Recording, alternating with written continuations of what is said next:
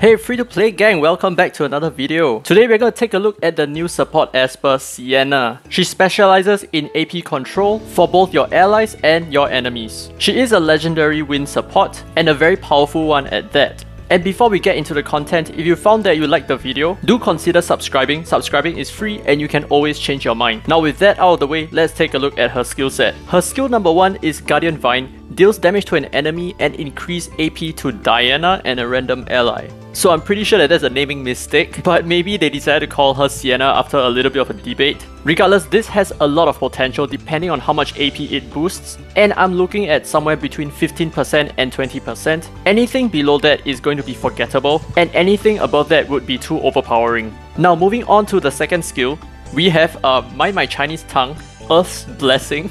Grants all allied Espers attack up and speed up. This is really huge. So this is going to be an Esper that is going to be a mainstay in a lot of teams. This buff itself is tremendously powerful for a lot of content. It is going to be excellent in Temporal Tower and most of the PvE content as well. And for PvP, this skill also finds a lot of use, especially in comps that revolve around bruiser aspects. So because it lasts for 2 turns, I'm looking at somewhere within 3 or 4 turns of a cooldown. So long as it's within this range, then it's very PvE friendly. If it's 5 turns or more, then it's basically just a one-trick pony, and probably only good for PvP. Now her third skill, Wrath of the World, deals damage against all enemies and clears their AP. And if the target's AP is 0%, there is an additional chance of inflicting stun for 1 turn. And on the third ascension, Diana gets a bonus turn immediately afterwards. You're welcome for translating all of that. Now this third skill is definitely very powerful. This skill is going to be so good for a lot of PvE content, and that may even include bosses such as Apep and possibly even Chronos 10 even though she's off element. But in terms of PvP, unless she has a speed lead, which I really hope she does not, if not she's gonna be super broken, there are already much better Espers that fulfill this role, and by better I mean characters like Longmian or Melanie or even Tiye who even have speed leads. So for PvP, it's not very wise to bring more than 1 crowd control unit, or you can do that, but typically a buff remover is used instead.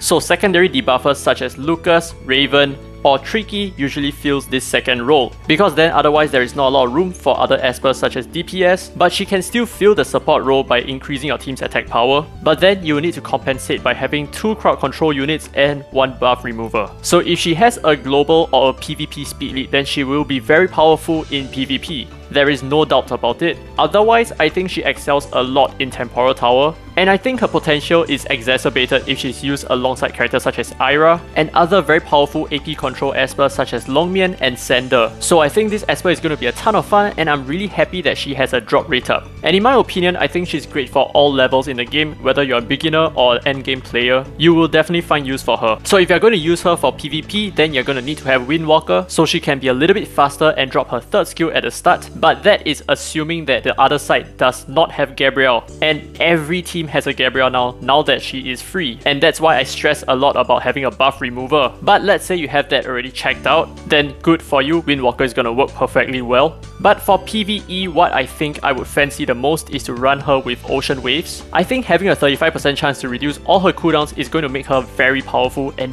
very scary. Well, I mean scary for the enemy of course. The AIs are just gonna be shaking their little booties.